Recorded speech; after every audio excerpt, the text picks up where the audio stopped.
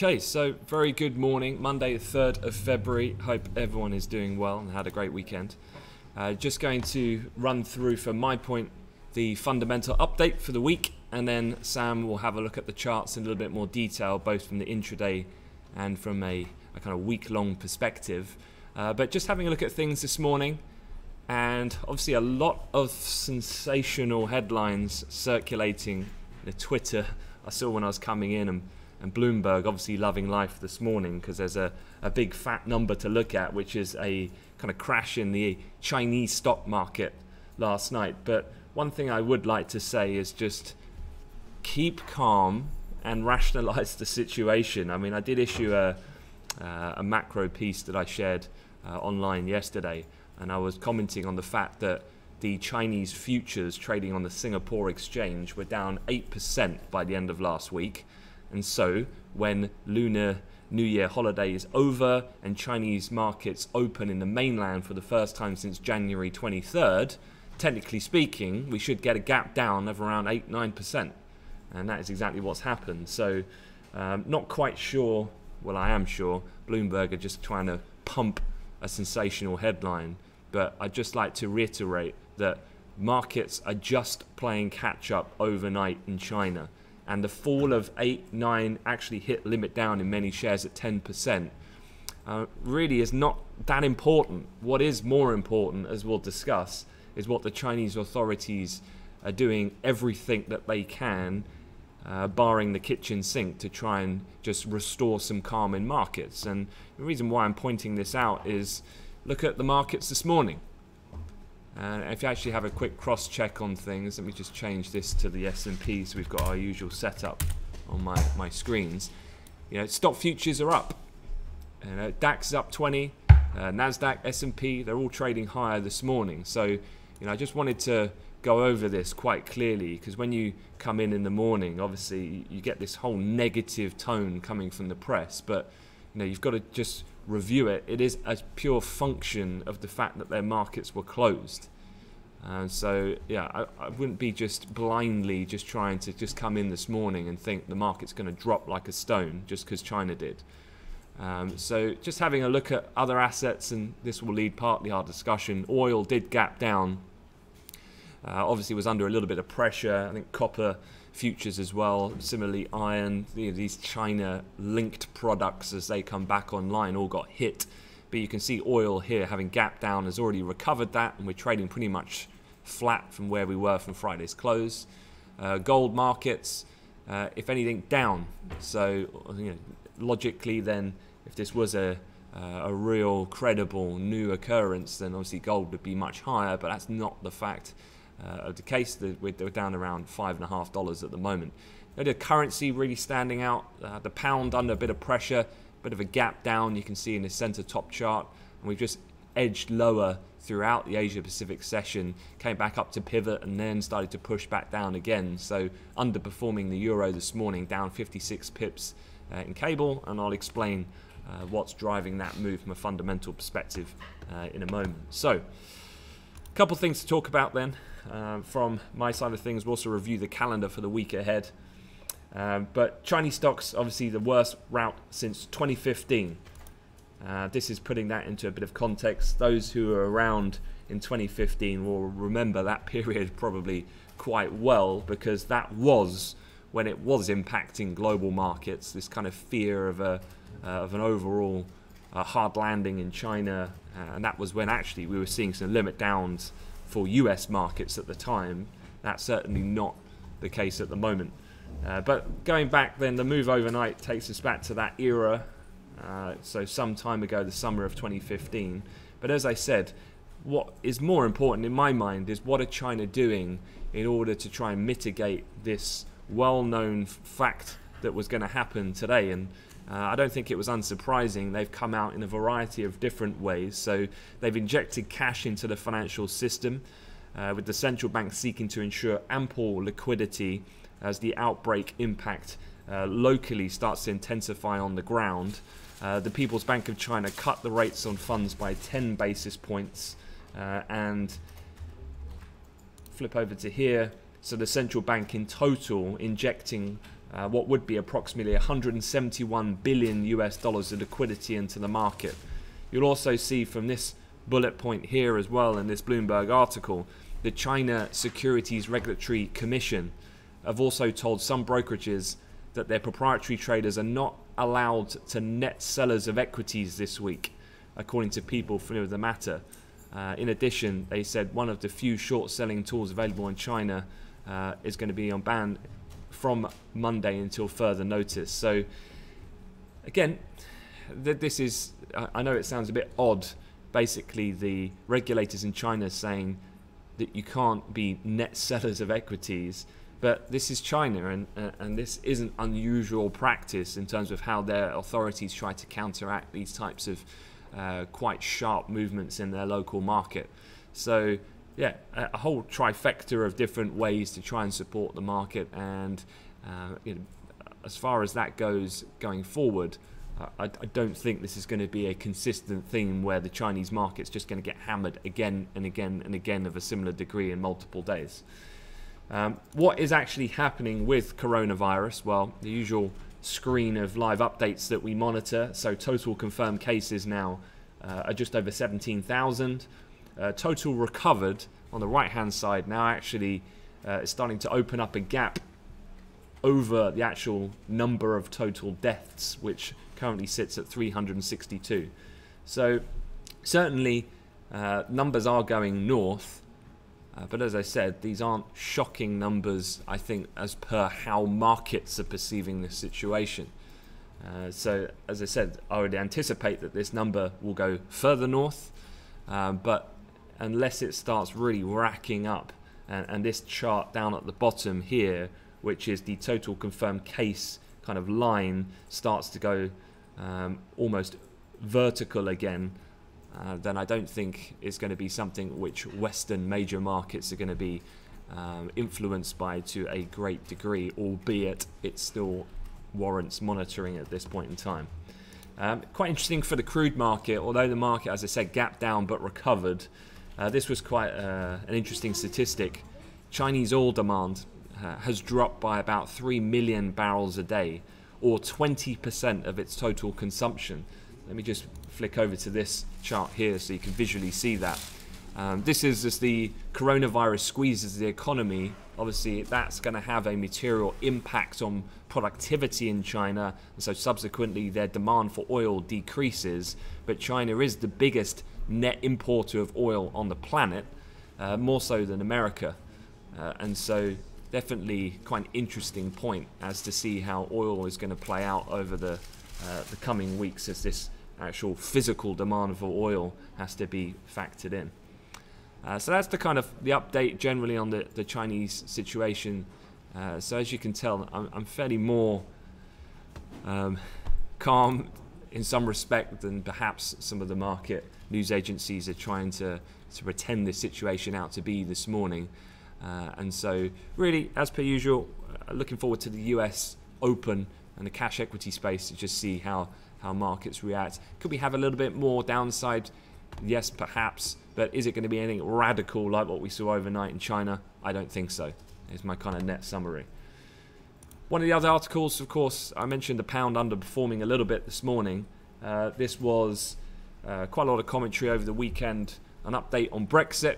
So now that we've had the kind of symbolic move in toward this transitional period, as of last Friday, the UK is now out of the European Union, albeit still tied on all the same rules as they try to negotiate by the end deadline of the implementation phase at the end of 2020. So Prime Minister Boris Johnson is set to give a major speech basically in London today, and he is set to threaten to walk away from talks with the EU rather than accept demands from Brussels to sign up to the bloc's single market regulations and the rulings of its court. Boris, likely to say, wants a Canada-style deal. Now, just from a context point of view, the European-Canada deal took roughly 7 years to negotiate. So it's certainly not a quick job to get these types of things done when you're talking about nations to the size and to the depth of the previous ties that they had with a land border, of course, with Northern Ireland and the Republic to figure out. Now, the Foreign Secretary Dominic Raab reinforced the point that there won't be a close alignment or regulations in free trade deal, and that basically is the biggest sticking point, of course. Michel Barnier is also due to give his red lines on the European side in Brussels today. So, yeah, the pound definitely just factoring in this idea of a credible threat of a no deal. So I know it feels like perhaps, can we have a no deal? Absolutely, yes, we can have a no deal at the end of 2020. So just because Brexit, quote, has been delivered, we're far from it in reality being delivered as yet. And so there still is a risk of this. And as per our expectations we've been talking about in the briefing and the desk for a while, this is just the way of which negotiations start. I would expect Boris, probably under the hand of Dominic Cummings, absolutely, there's no other way that I would have thought he would approach these talks, but he needs that kind of weapon on the table as a credible threat, and I would imagine he will continue this type of rhetoric we're going to hear today in his speech. I would anticipate for the next coming months. And as the time starts to dwindle, of course, on the stopwatch of the transition phase, that's going to become an increasingly negative force fundamentally for the pound, irrespective of the fact that there might be some short-term reprieve in the economic data on the back of the securing of the majority government, as per the soft data we've had in the PMIs recently. As I said, the real deal-making, I don't think, movement on these so-called red lines is going to start coming until the summer, when that end of June deadline comes from an extension request point of view for the transition. So yeah, pound a little bit underperforming this morning on the anticipation of this kind of rhetoric to come from both sides about how far away they are from getting a trade deal done. Quick look and review of the calendar then. What else is coming out? Well, let's have a look at some overview of US economic data. You've got ISM manufacturing later on this afternoon. That then leads into non-manufacturing PMI in the US on Wednesday, so Monday, Wednesday. And you've got the ADP employment change on Wednesday as well. So remember, from those key data points, we're going to be looking out at the employment constituents, in particular from the ISM readings. ADP, of course, acting as a solid precursor then to the regular jobs report from the BLS, which is going to come on Friday. So non-farm payrolls, I think expectations were for a headline reading of around 156k, with the unemployment rate still remaining down at record low territory, around 3.5%, which would be kind of holding steady. Now, non-farm payrolls, as a summary, I don't think is, obviously it's a trading event to be aware of and does impact conditions intraday on Friday for sure. But overall, I think non-farm payrolls is going to do very little overall to change people's expectations about when and what the Fed are going to do with their policy going forward. But nonetheless, these are key indicators to be looking out for throughout the week. As I said, Monday, Wednesday and Friday on the US data front. And you also get US factory orders on Tuesday. As you can see though, after market today, you get the final of the big kind of companies to report. So Alphabet, this is being from the FANG names. We've already had the likes of Amazon, Microsoft. They've all come out with particularly good earnings reports. Amazon, of course, jumping 10% after market following their earnings last week. And so Apple have also followed suit. So can we get the Make America Great Again slogan for the $1 trillion club? We shall see. But one of the key things people looking out for with the numbers tonight, a metric, is their type of revenue generation outside of their paid advertising space. So things like YouTube, for example, and how are they performing will be quite closely monitored. Talking of earnings, this is the overall summary of major companies coming out. So just to give you some of the top kind of larger market cap and bellwether names, you got ConocoPhillips pre-market on Tuesday.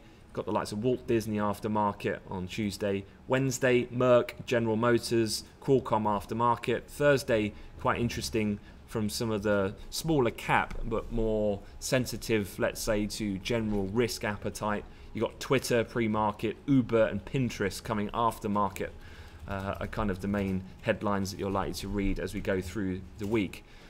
From a statistics point of view, I think there's roughly about 90 odd companies reporting in the S&P, and we're roughly about halfway through the entire 500 companies being reported this far in the earnings season. From a European earnings perspective, you've got BP for the FTSE on Tuesday, GlaxoSmithKline coming out on Wednesday, so some of the biggest FTSE companies reporting Tuesday, Wednesday. And then from France, you've got a decent portion as well of the market coming out, because you've got BNP Paribas on Wednesday, and then you've got Sanofi and Total, so pretty much the three biggest companies in France and subsequently in Europe reporting on Wednesday and Thursday pre-market. Other than that, that is pretty much it overall. Final word I'd say on the RBA, could be quite an interesting one. I think we had some better than expected jobs data last week, which has pushed back markets' expectations about how immediate they might be with an interest rate cut. And actually, on the balance, Wall Street is anticipating the RBA to remain on hold later on tonight, so we should know the result of that by this time tomorrow. This comes then despite the Aussie, and I'll get Sam to bring up the Aussie when he comes on in a moment, because there's been some quite interesting moves. There's a key technical area we're at the moment, and we've had a bit of a repricing in of a rate cut at some point in the coming months, really twofold by external events that the Australian economy has been hit by.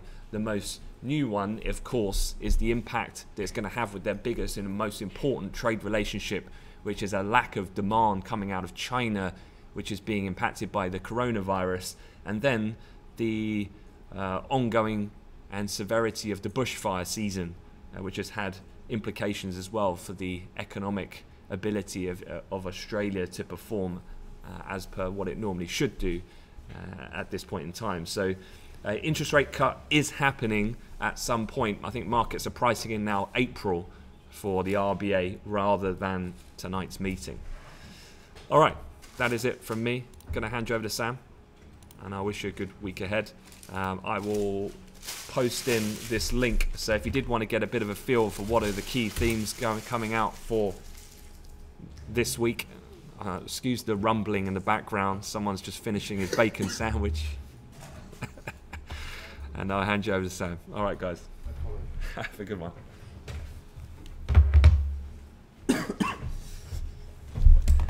Hi guys, good morning. Let's have a quick look over some of those currencies before having a look at equities. S&P, by the way, just starting to drift lower, so do keep a watch on that. But just bringing in the euro here, decent end to the week, it has to be said, after the Wednesday, Thursday were perhaps suggesting that we could push higher.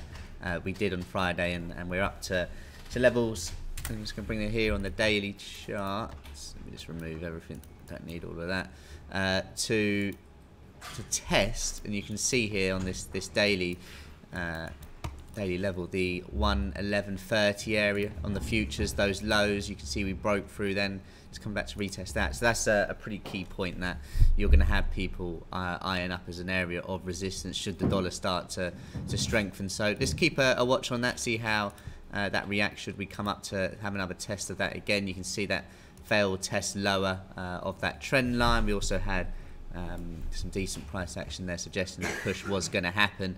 However, it's kind of decision time around this point here. This would be the key level that I'd be looking at, those previous lows here, and well above obviously remaining, you know, that we can push higher. I'll be looking towards sort of 112 area, and if that holds, well, it could come down relatively quickly back to test that trend line again. Having a look on that 60-minute, you can see as we came into that zone in the early hours,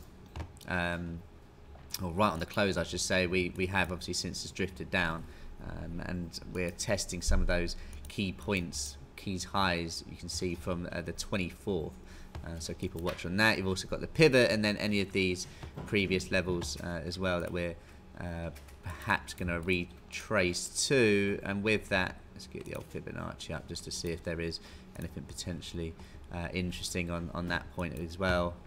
Any of those levels that do come into play that maybe have another high in the mix for that. The pound Did gap slightly lower at the open. Boris, the reason for that, and it wouldn't be surprising, I think, if we do have a further drift down over the next sort of couple of days, as the market as prices in this no deal stuff yet again, or this trend line I think could be a bit of a guide this morning.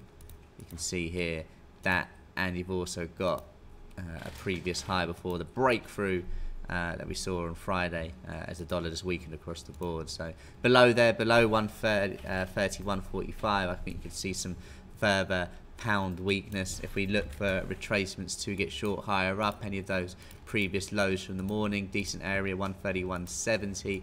I'd like the look of that. However, it has already worked, so just be careful of waiting to get in without any confirmation. But 131.70 pretty key, and also just a bit above the pivot 131.86. So from a point of view of just looking to get short on the pound, I like it below the trend line, and then these areas I think you're just going to want to see a bit of confirmation. But those are your lines in the sand to the upside, and obviously if you're bullish the pound and you like the idea of getting long, well, above those areas are equally as good. At some point this week or in the coming weeks, just keep a watch on that gap fill as well.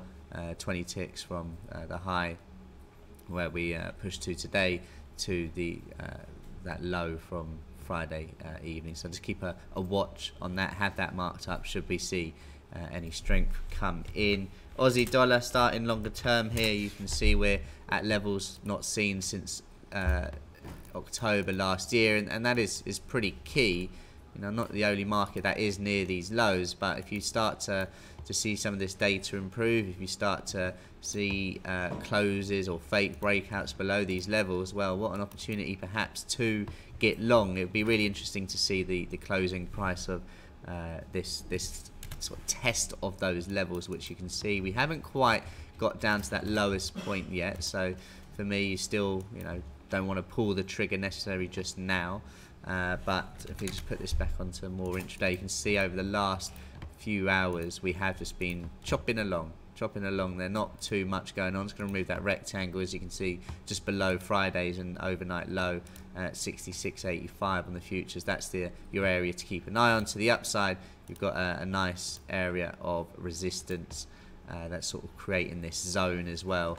To the upside, if we were to not come down and test it, and in fact that the low has been printed, while I doubt that's the case, just keep a watch on any of these potential trend lines to come in, which if they were to break, could lead to a faster reaction to the upside, like you've seen with the euro and the pound. However, this Aussie perhaps needs to really test those lows before any significant move to the upside does take place.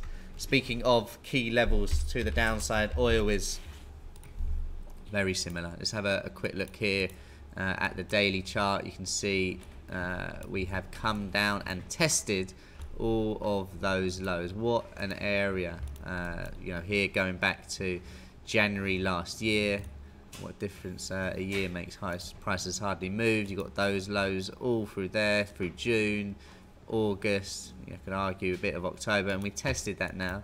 So technicians will obviously be keeping a watch where we close. A bullish close today, and well, this market technically could be a good opportunity to get long. However, from a fundamental point of view, if the technicals also get that break below and we're on $50, well, this market really could push lower, and I would be targeting towards sort of 47.50s, 47.81s, and I was speaking with a friend of mine on Saturday morning about oil, and they firmly believe that we are in for a break below this whole area to that sort of 47.50 point as well. You can see here some nice price action around that time, and for one, if we can get the close below the 50-55 point, we'll be having a bit of that trade myself. However, we finish up and that trade never comes in, and a bullish close, like we were saying, and this market can certainly push to the upside. Where would you feel a bit more comfortable about getting long today? Well, maybe the breakdown area that we saw on Friday, 52.16, original low of the day, turned into resistance just above the pivot. It's as good a place as any, I would suggest, before looking to get long. And targeting up towards, well, 53 bucks for that trade wouldn't be the worst one in the world. S&P mentioned it was just drifting lower after breaking a bit of support. Not a massive move by any means, but 32.40 just gave way, and 5 points or so pushed down there to a low that we had in early trade as well. So not the most aggressive open, or European open sort of that's followed through to US equities, but certainly with the way we finished Friday and the panic that was going on in the markets, the weekend has been kind, I would say. But looking for that selling to continue, if I just move that a bit lower, I'd say 32.29.5 is as good a place as any to be looking to get short. I think, again, you're going to want that confirmation on these moves, especially Monday morning. A lot of people don't really like trading Monday. The ranges aren't in. You know, have a bit of patience is what I would say, even though, you know, you might see some, you know, spikes through for equities. I think if you're looking to get short, certainly on the S&P, that would be the trade I would be looking for to target that low that we had from last week. And having a look on the daily chart, let's just remove the pivots and everything else that comes with it so far. Just where that low was, you can see not a bad area technically that we had never closed. After we made that low on the 31st of December, we spiked below once, twice, 3 times, hit it in the 4th, no close below there. If we were, well, maybe, you know, things start to get a bit more ugly again. And that low that we had, obviously, on the very beginning on January, was that the 3rd? Oh no, the 8th. 31.79 could be a point people would look at. Ideally, from a point of view, looking to get long equities for the Trump election push, I would like to see anywhere near that 3100 handle and retest of that trend line that, of course, broke through last year. You can see around that area would be fantastic. Of course, that is a big move away, and the way stocks go after a bad January, it's generally quite positive for the rest of the year anyway, from a statistical point of view. The Dow Jones, yes, early trade, and we can't get much better than that. Push higher on the open, come to test the previous low, hits it to the tick along with some low highs that we had on Friday, and you're back down there by, what's that, 200 points or so. So really nice opportunity there in early trade. If you weren't watching the Super Bowl, that could have been the one to have got in on. Similar level for the S&P that, you know, you'd be happy to see break before getting short. Here on the Dow, 28,231, give or take a point or two. That would be where I'd be looking for that. Quick look at gold, as I know I'm taking a bit of your time here in the morning.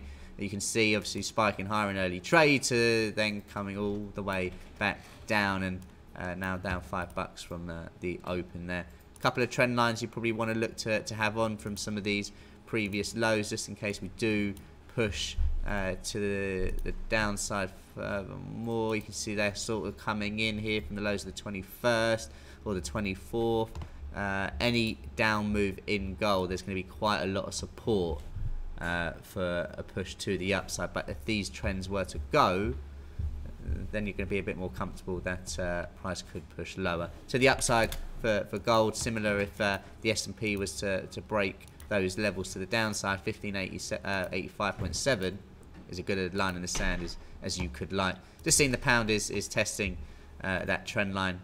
I think there's a bit more downside to come for the pound given Boris's comments. Hope everyone has a good trading day, good week ahead. We'll catch you all in the chat, and we'll get that strategy report sent out at some point this morning.